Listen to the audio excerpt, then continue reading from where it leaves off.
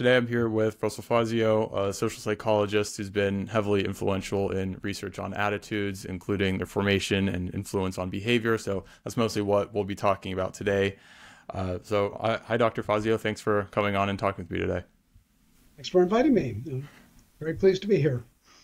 So I'm interested in getting into a little bit of context with you, just some of your background. What got you interested in psychology and going into social psychology research in the first place? Interesting question and kind of a long story. I think, like many people, I took my first psychology course thinking that I would probably become a clinician of some sort, desire to help people, that sort of thing. And took a couple courses where I continued to hold that belief, but then took my first course in social psychology where I had this brilliant instructor who really took a rather unique approach to the presentation of the material. It was essentially just describing one experiment after another. It was not so much here's what we know, but here's how we have come to know what we know.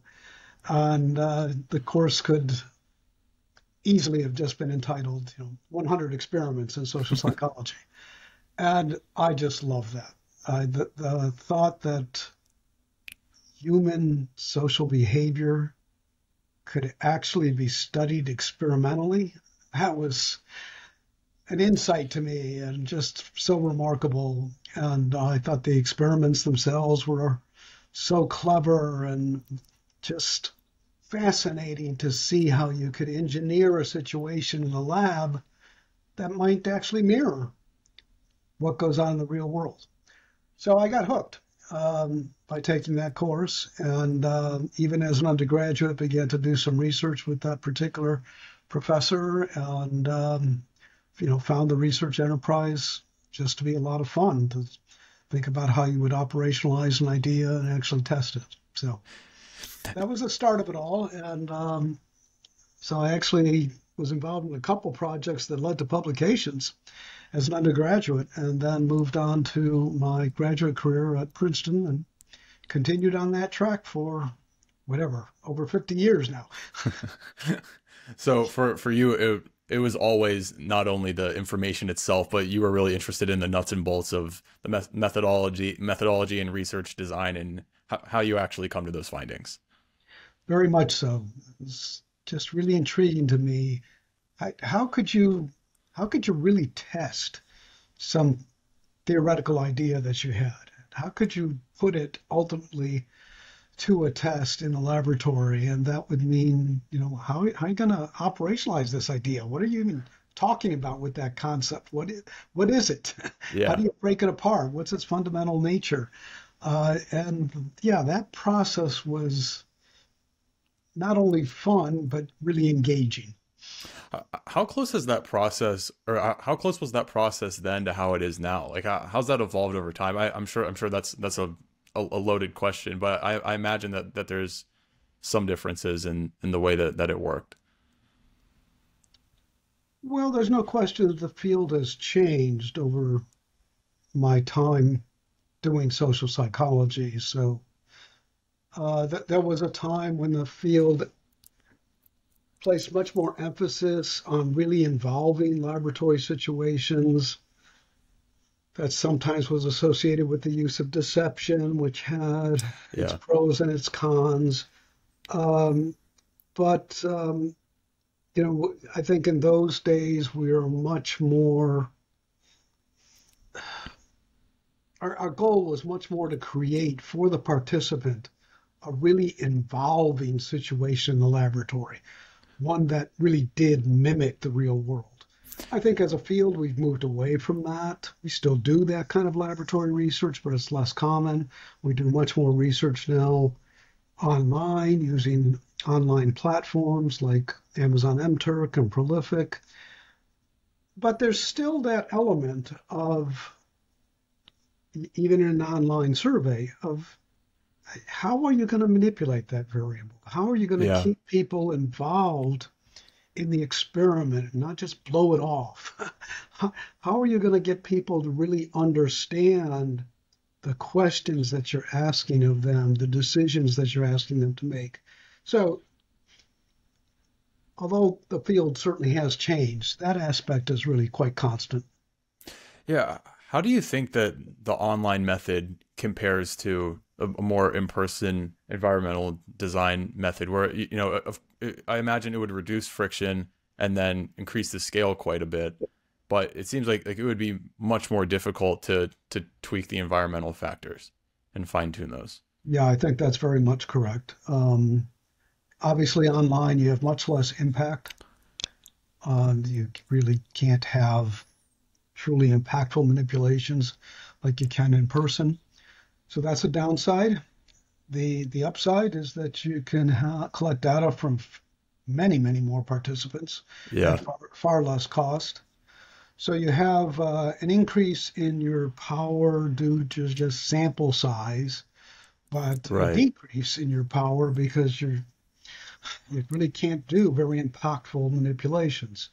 And I think the key to doing good online research is still to find ways to engage the participant and make your manipulations as impactful as possible. So, Yeah. so for example, I had a postdoc a couple years ago who was very clever at doing that sort of things and also had the software skills to do it. So there's a common paradigm, you may have read about it, called the minimal group paradigm, whereby you try to, in the laboratory, it's really quite easy to get to assign the person randomly to a group, but simply by being a member of that group, all sorts of biases start to emerge. Yeah. Um, just because this is my in group, these are my people. Yeah. Those people they're the out group.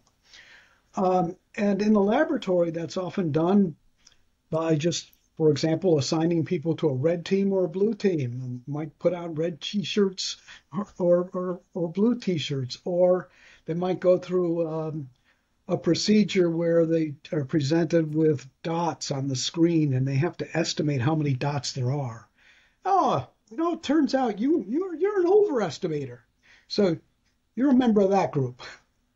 These other people are the underestimators. Now, in the laboratory, that can be quite impactful, but how do you do that online? Right. Well, this postdoc came up with a really clever way of doing it. He mimicked an actual coin flip. So you saw the coin actually flipping through the air, and you were told if it came out heads, you're on the red team. If it comes out tails, you're on the blue team. But once that happened, say it came out heads, okay, you're on the red team. Well, now you had to, with your mouse, grab hold of an avatar that represented you and move you into this box that was labeled red team. Okay, so now it's a lot more impactful. Yeah. And I think that's really a key to doing online research, coming up with ways to make your manipulation salient so that you're not just administering a questionnaire. Now, Right. that's valuable too. And a lot of times we've done that as well, where in that case, you just want to have very clear questions that are engaging. But Is it kind of a mess trying to control for like people not caring or kind of just flipping through the survey, especially like if it's going out to so many people? My understanding is that a lot of that's college students, but maybe they have some kind of financial incentive. But we learned a little bit about that in research methods about how you have to control for people like giving the same kind of answer over and over again. What's that like trying to keep that under control? yeah, ideally, you've engaged the participant enough and they understand the value of the research that they're going to be cooperative and Yeah. not just rush through the survey, rush through the questions, but really give things some thought. But what you're alluding to is indeed an issue. And so, what researchers often do is include what they call attention checks in the procedure. And those attention checks are meant to basically catch the kind of person who really isn't paying attention. So it could be something as simple as, here's a question. If you're reading this, select option C.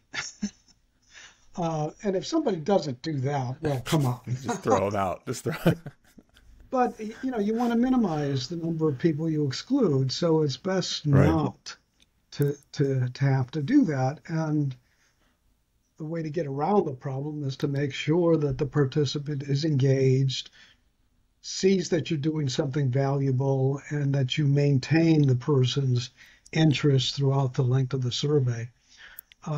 Online, it's much, much more difficult to do surveys that take 20, 30 minutes than it would be in person. For you, like going to the in group and out group stuff, for you, is that interesting to see out in the wild, like you're watching sports, or like you have the World Cup, which is a pretty extreme example, or just even sports in the United States, like watching people get so attached to Super Bowls coming up.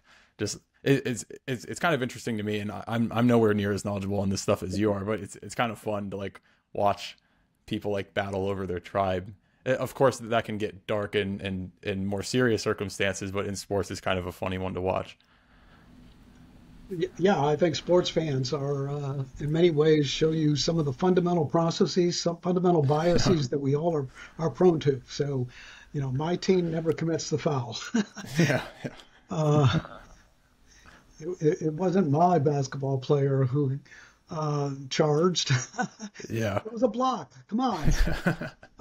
And, so sports fans are sometimes aware that, oh, okay, maybe my judgment might be biased. If you really pin them down, they're willing to say, okay, maybe I'm wrong. But other times, they're convinced. That's what I saw. Those are my eyes. That's what I saw. And so what you're pointing to is, I think, a really interesting continuum.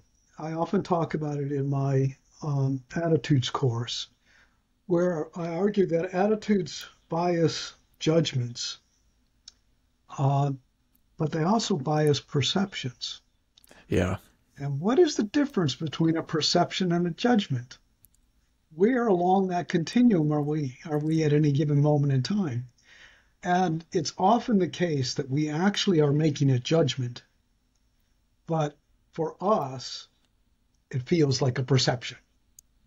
We saw it, not recognizing that what we see can actually be affected by what we bring into the situation, by our own stereotypes, our own attitudes, our own beliefs, our expectations. All of that can actually affect what we, quote, see. Hmm.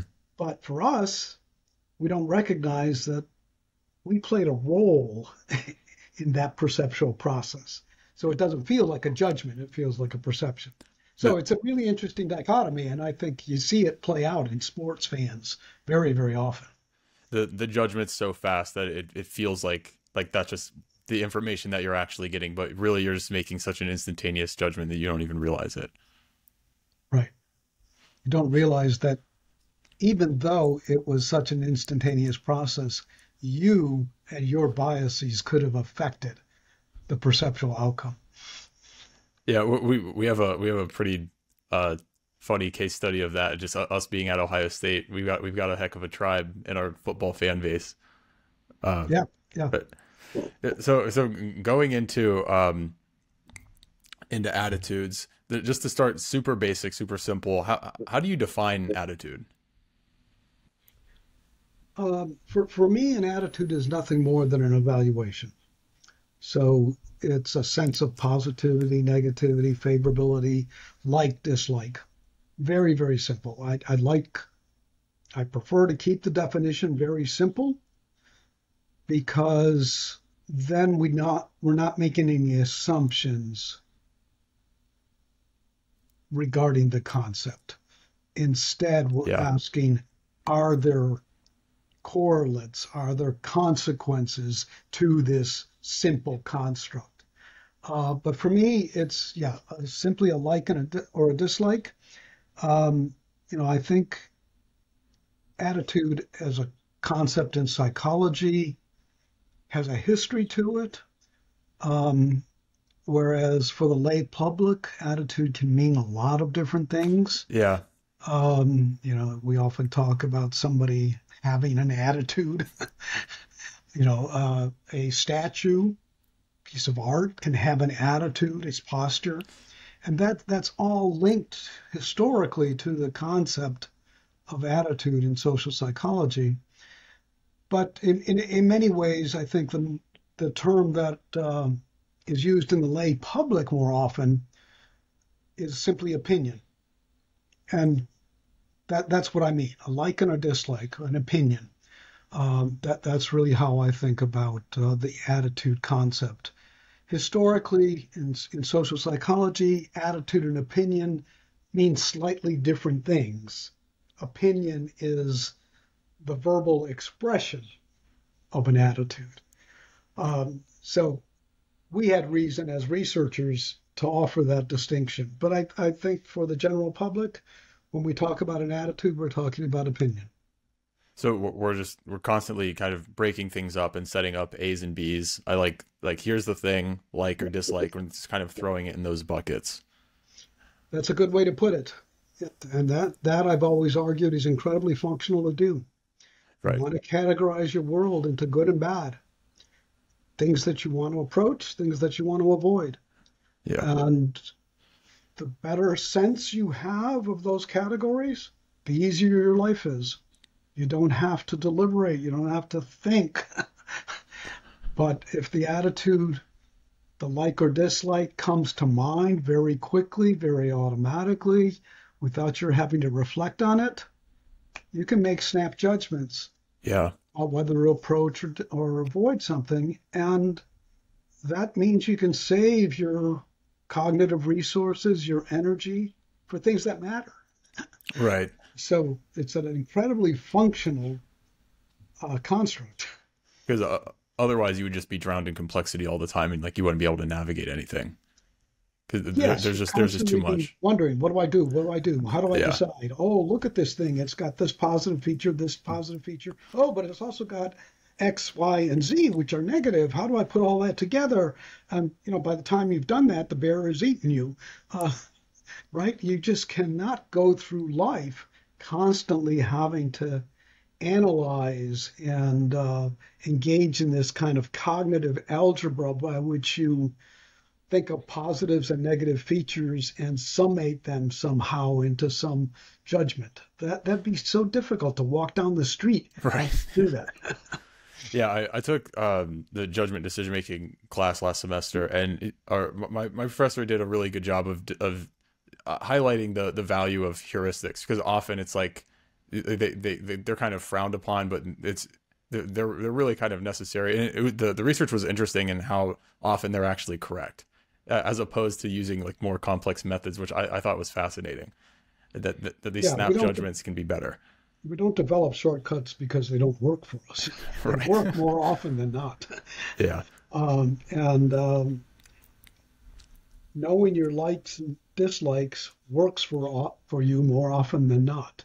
Mhm. Sometimes it could lead you astray. So maybe this thing that you like has actually changed over time. Let's take a food. You generally like a certain entree at a restaurant. But unfortunately, this chef has prepared it in a very unusual fashion. So your decision to approach could actually lead to, what is for you, a negative outcome. So Right. in that sense, the attitude led you astray. Yeah. But more often than not, it's going to lead you in the right direction and allow you to make decisions without having to deliberate. Yeah. So helpful for the most part, so long as you don't cling to them too rigidly when things change. Like you have to let them be fluid and flexible a little bit to like align more with the fact that things change in reality. Yeah. What are some of the things that influence the way that they're developed? Oh, attitudes can develop in any number of ways, unquestionably. And sometimes we are indeed very rational creatures. and we reason about the pros and cons, the costs and the benefits, to arrive at some ultimate evaluation of some attitude. But that's not the only way attitudes form. Sometimes we develop our attitudes in far less rational processes. Hmm. So, simply as a function of the emotions that something might evoke in us, we can develop positivity or negativity, um, simply because we find ourselves usually behaving in certain ways. We may infer, oh, I must really like this. Every time I go by that particular candy machine, what I tend to buy is a Snickers. Okay, I guess I must really like Snickers. So sometimes we engage in that kind of behavioral observation. But, a lot of times it's just observation of other people. So, for example, a child can easily develop a fear, an apprehension of a swimming pool because they see how anxious their mother is about their behavior around a swimming pool. And so that kind of observational learning can lead to the development of fears or negative attitudes. So there's a ton of ways in which attitudes can develop. Some of them are very, very simplistic. One process that I've spent some time studying is what we call evaluative conditioning. So sometimes objects, that could be brands, for example, are just regularly paired with other positive objects. So there is a process by which the positivity that's associated with something that is presented at the same time as this novel object can actually transfer to that novel object.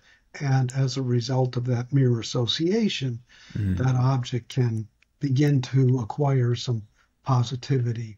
So that's a process we've spent some time studying.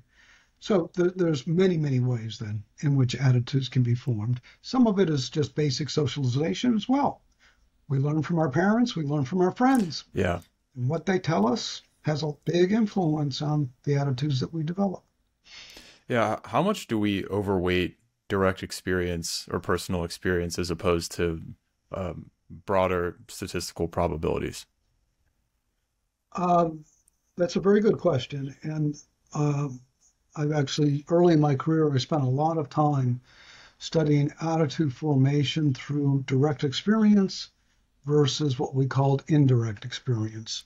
So indirect experience is when somebody tells you about some object, you read about it, you're getting information from some other source. And on that basis of that information, forming evaluations, forming likes and dislikes. Direct experience is when you actually interact with the object. And so you're experiencing it. So, for example, you can imagine a situation where we've got various kinds of novel puzzles. This is a paradigm we actually used in the laboratory, presenting people with various kinds of puzzles. And in one condition, people are exposed to the puzzles by just giving them time to interact with samples of each one. So they get to experience, this kind is a little bit boring. This kind, these kind of insight problems, wow, that's kind of engaging, and they develop, say, a like for it. But they develop likes and dislikes by noting their actual experiences as they interact with each puzzle.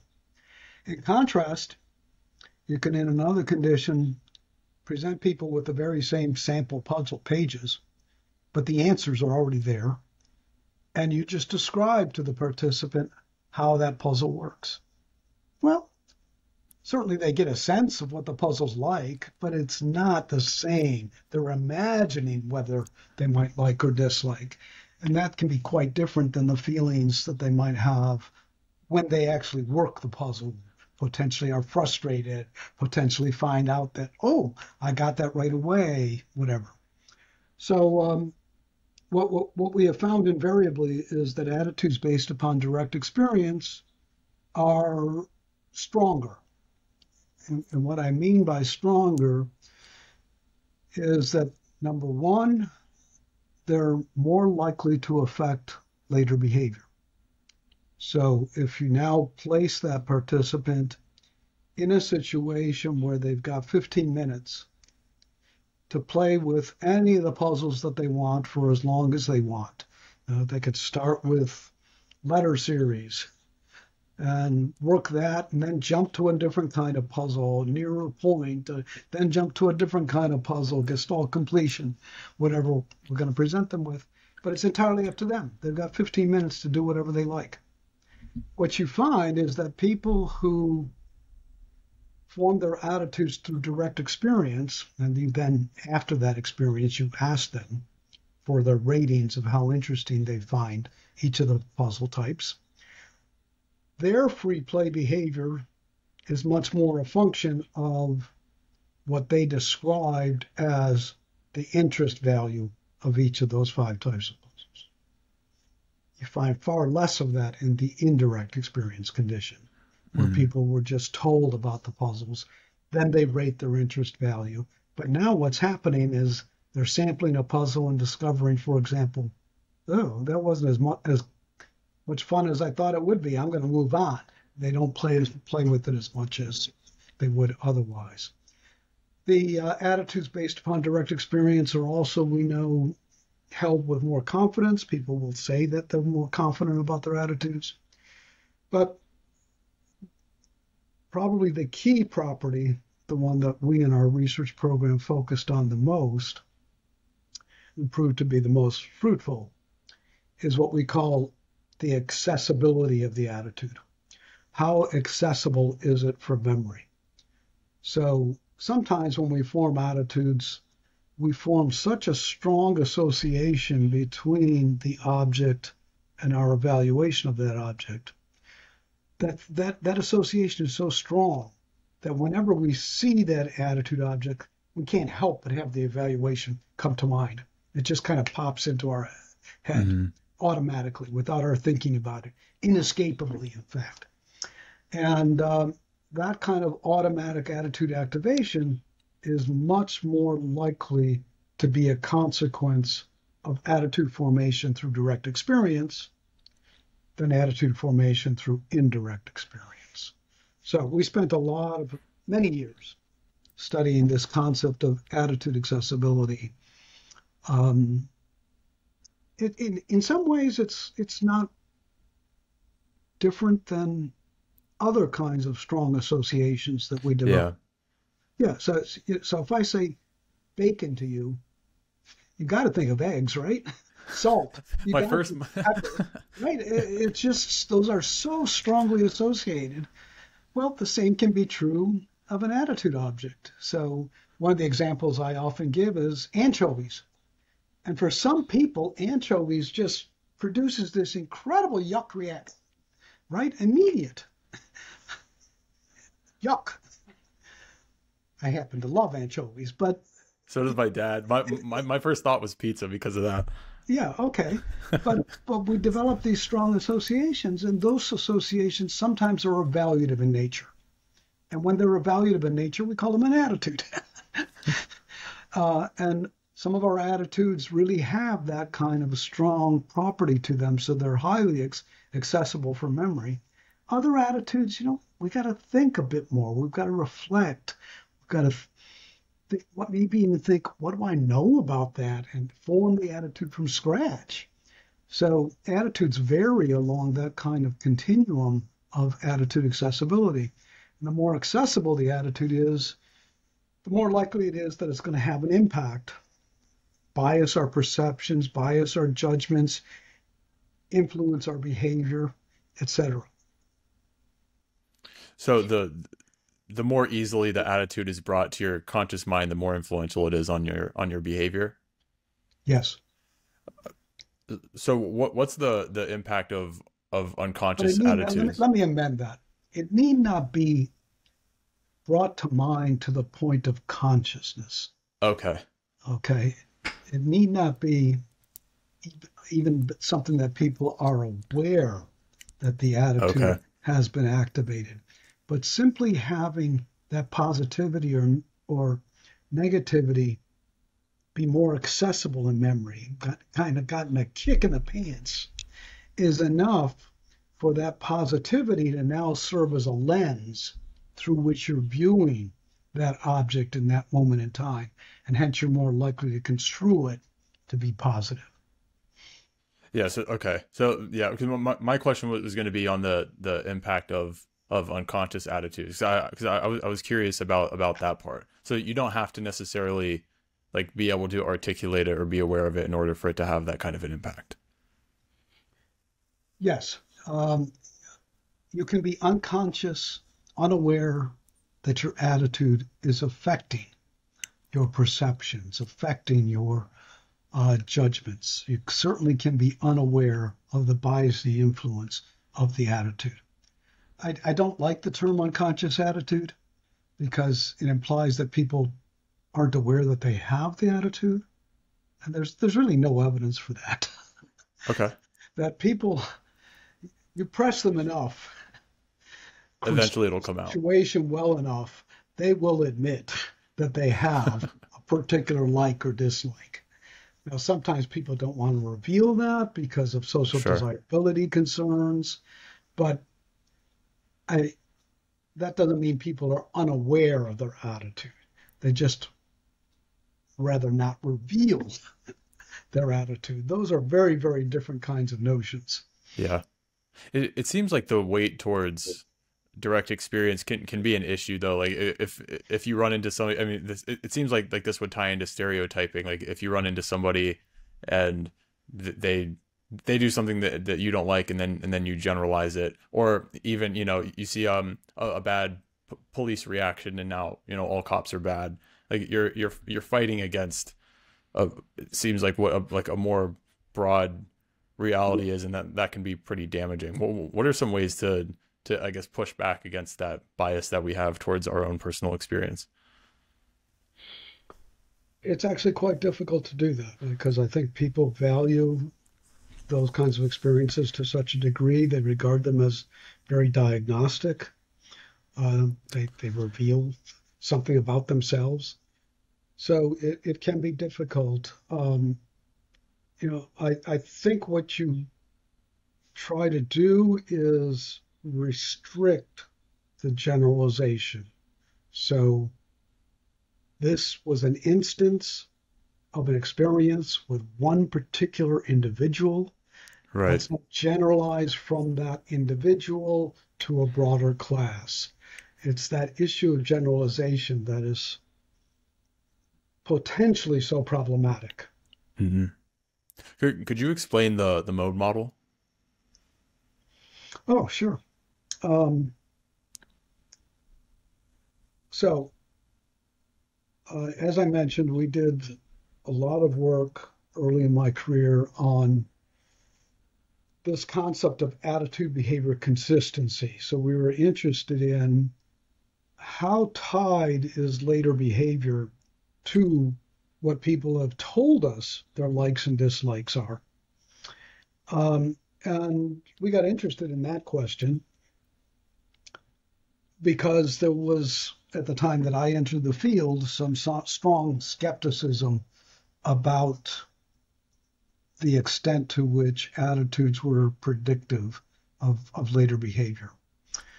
And so some of the early work I did was intended to address this question of attitude behavior consistency. So we looked at attitudes formed through direct experience versus indirect experience. We looked at attitudes that were held confidently versus not. We eventually looked at attitudes that were more or less accessible in memory. So we ended up knowing that certain kinds of attitudes seem to be more impactful than other kinds of attitudes. But we really didn't know too much about process by which attitudes guide behavior. And when we began to think about that, we eventually arrived at the mode model. But the essence of that model is that there are different pathways by which attitudes can have an influence upon our behavior, upon our judgments or behavior. One pathway is a relatively spontaneous one where people don't actually reflect much upon the decision process.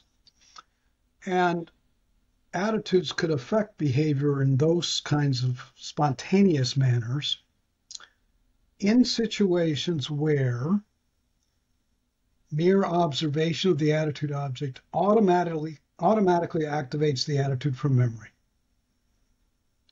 So I'm walking down the street, I see somebody that I really dislike. That dislike pops into my mind automatically, that negativity gets activated. And now I'm particularly noticing that this person seems threatening, whatever it might be, and I walk to the other side of the street. Okay?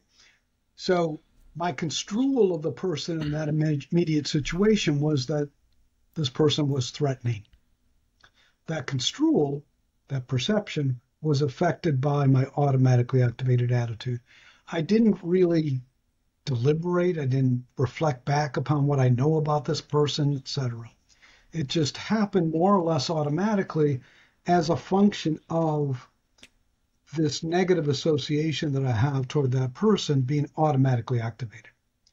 That is a very spontaneous route by which attitudes can affect behavior. Doesn't require any effort on our part. On the other hand, sometimes we engage in much more deliberative decision making, where we actually analyze the pros and the cons, and our attitudes influence that process, but we're engaging in some kind of deliberation. We're putting forth effort, we're reflecting. The mode model was an attempt to integrate the spontaneous process and the more deliberative process. So mode is actually an acronym for motivation and opportunity as determinants of the attitude behavior process. And the idea is that unless we're really motivated to do so, we're not going to put forth the effort to deliberate. There's got to be a reason. There's got to be something about the nature of the decision that makes us willing to put in the effort. Mm-hmm. So when motivation is low, we're more likely to rely upon this spontaneous attitude to behavior process. Likewise, sometimes we might be motivated to deliberate, but whoa, I just don't have the opportunity. I don't have the time. You're asking me for a quick decision, or I might be motivated, but my gosh, I'm really tired today. I just don't have the emotional energy, the resources to put forth that kind of effort. Mm-hmm. So again, I don't have the opportunity. Well, when you don't have the opportunity, then you're particularly likely to just rely upon what gets automatically activated. And that spontaneous attitude behavior process is what will prevail. It's when you have both motivation and opportunity that you might do something quite different. And in fact, what you could do, even if you have a strong association that's automatically activated, is start deliberating about that association, deliberating about that evaluation. Wait a minute. Is it really right of me to have that thought in this situation? Is it really right of me to assume that this person is going to be threatening? And people could try to analyze their automatically activated evaluation, their attitude, and consider other possibilities. They might be motivated to think about other characteristics of the person, whatever it might be, and actually counter the influence of their automatically activated attitude. But that requires motivation and opportunity. You've got to have both of those ingredients to counter the influence of the automatically activated attitude. Yeah, it Yeah, seems like that's that. a summary of the model. Yeah, yeah. It seems like that kind of explains partially why social interaction can be so tough because you mentioned or before the impact of emotions on attitudes, and social interactions tend to be to have an ability to be pretty emotionally arousing, but you also have very little time to think. Like if it's an in-person reaction, like you don't have time to like take a step back and like think it through really. Yeah, I think that's a very good observation. That if we imagine what our life would be like if we had to reflect, deliberate effortlessly every time we choose to begin a conversation with somebody, every time we choose to end a conversation with somebody, or or even, you know, am I going to change the topic of conversation now? My gosh, we would just be overwhelmed. Uh, Right. we would not be capable of interaction. So we have to engage in behavior simply as a function of the construals that we have in any given situation, what we perceive is going on. Hmm. And it's the fact that attitudes can bias those perceptions, those construals, that can lead to an effective attitude on our behavior without our even realizing it's happening. Yeah. What are some ways to better bring some of those things to your attention so you can, I guess, play with them a little bit more deliberately and think through them better, so you're not too ruled by things that like that you don't want to be ruled by. Well, I think that that motivation has to be evoked. That's the first step. So the more consequential the decision is, the more likely people will be to put the effort in to engage in a cost benefit analysis. Hmm. So, if I've got to decide whether to spend $30,000, $40,000 on a particular automobile, well, let's get beyond my automatically activated likes and dislikes. Yeah. Let's develop some evidence for that beyond the fact that I just happen to like something or dislike a car, whatever it might be. So how consequential the decision is very important. Other domains that are critical are ones where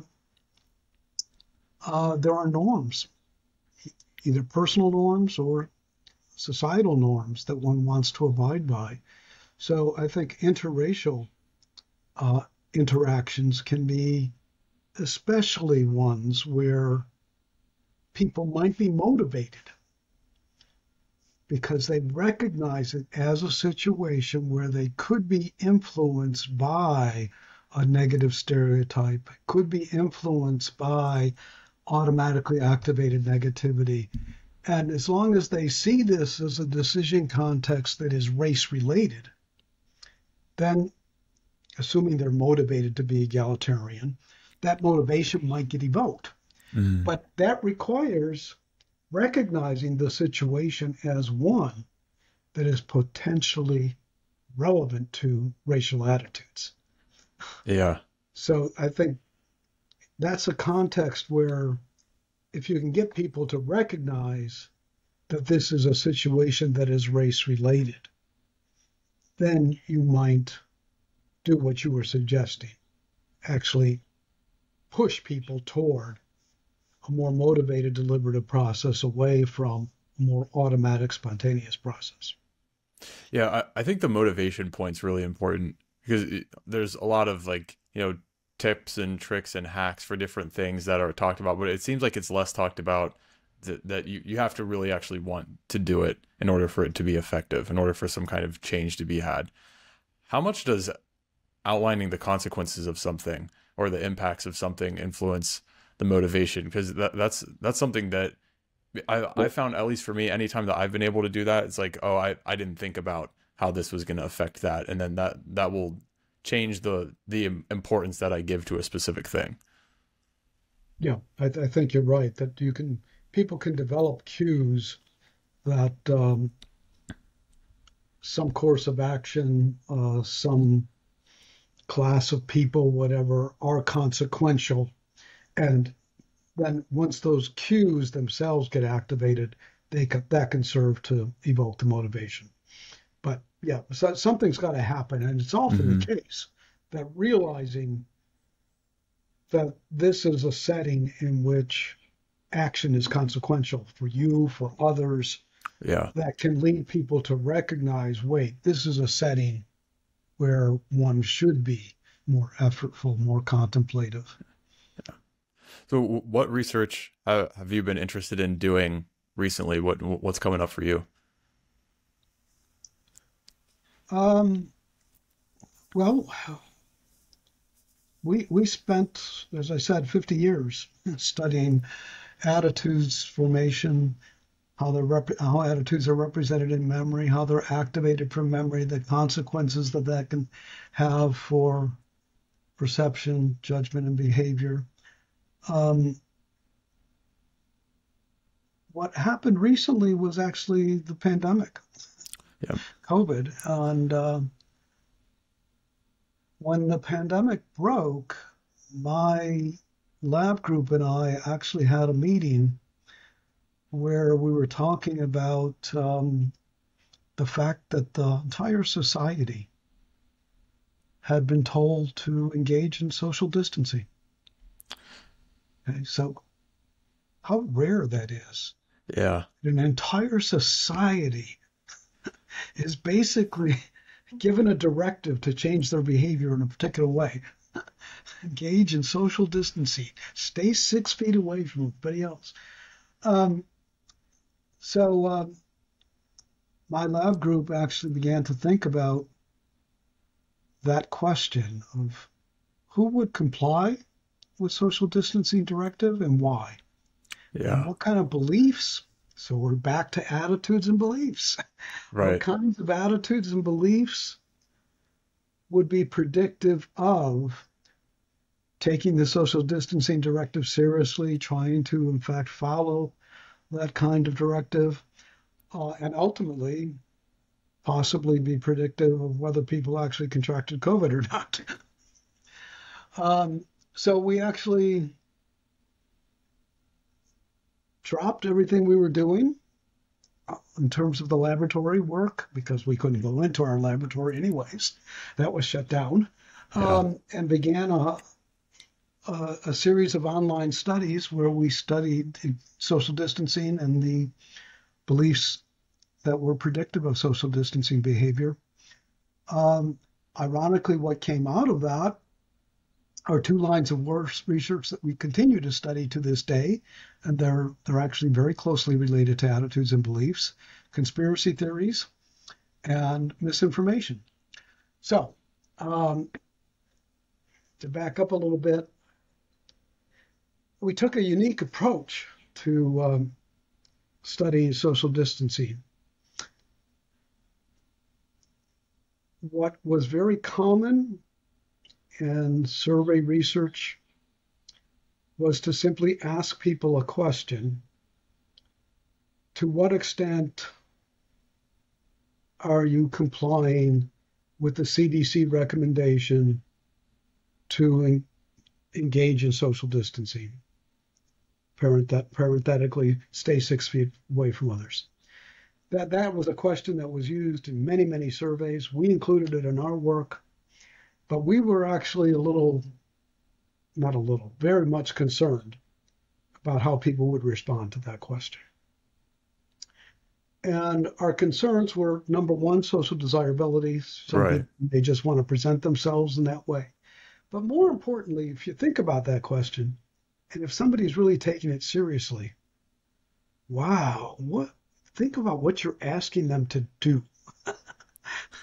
They've got to think back to their past behavior and how often they've in fact made an effort to stay away from other people, and got to reconstruct their memories. Then they've got to match those memories to the scale that you presented them with. Am I very strictly adhering, somewhat adhering, so on? That's asking a lot Right. of an individual. So we thought that there were many reasons to believe that those reports could be biased. And in fact, they could be biased by reconstructed memory processes. So if I happen to be a kind of person, let's say, who believes myself to be a very compassionate individual, I really care about others. I don't want them to get COVID.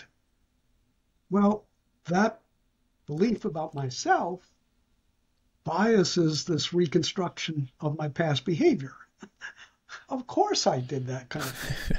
And so there's many variables that go into that reconstructive memory process. So what we wanted to do was come up with different ways of measuring social distancing behavior. And we arrived at what we called virtual social distancing behaviors. So we would present people with a concrete situation on their screen, on their computer screen. So here you are at a crosswalk. Use your mouse to tell me how much distance you want between yourself and this other passerby who's coming at you. So use your mouse to distance yourself. How far away would you be from that person? And we measured that. So people is making a concrete in-the-moment decision that mimics what happens in the real world. Mm-hmm. Or we presented them with a graphic image of a park. They've got to get to the other side of the park. There's one route that's a very direct route, but there's clearly people there. There's another route that's much more isolated, but it's much more indirect. You're going to have to walk farther. Which would you choose? So we had 10 different scenes like that, where people were, in each case, making a concrete in-the-moment decision. So we could get an estimate of their social distancing behavior from the decisions that they made in these virtual situations. And that turned out to be fascinating. It was somewhat related to people's self-reports of their social distancing behavior, but in this longitudinal work that we were doing, we actually contacted people 4 months after our initial survey and asked whether they had contracted COVID during those 4 months. Had they tested positively? Turned out that our virtual social distancing behaviors did a much better job of predicting whether people contracted COVID than that self-report measure did. Yeah. And the argument is that that self-report measure is in fact biased by this reconstructive memory process. And indeed, we found many, many variables that affected that self-report. For example, people's political affiliations, their orientation, people who were very much supportive of Donald Trump at the time, didn't think the pandemic was all that serious. Right.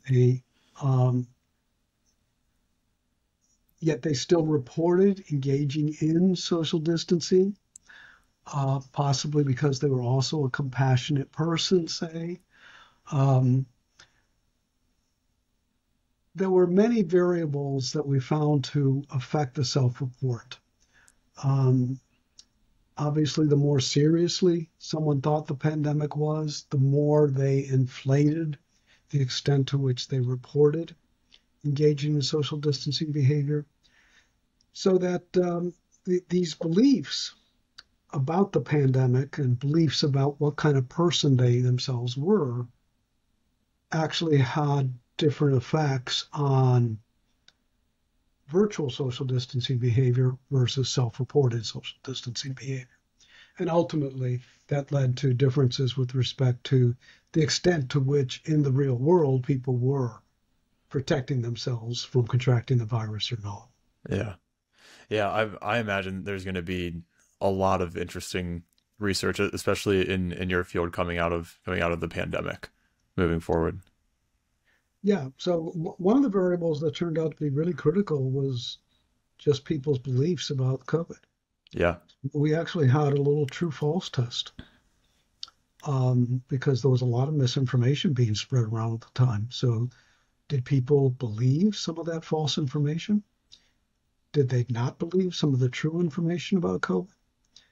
And it turned out that people's knowledge about COVID was very strongly predictive of their social distancing behavior virtually.